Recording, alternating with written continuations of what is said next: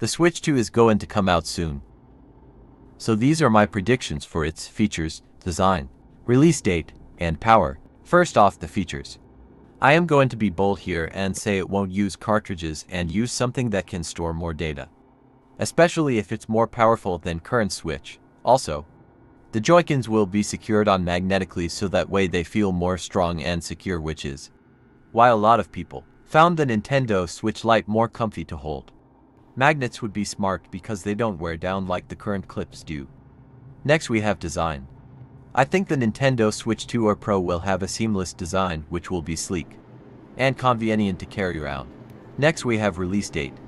I think that Switch 2 will be announced March 2024 and released in November 2024. Finally, we have power.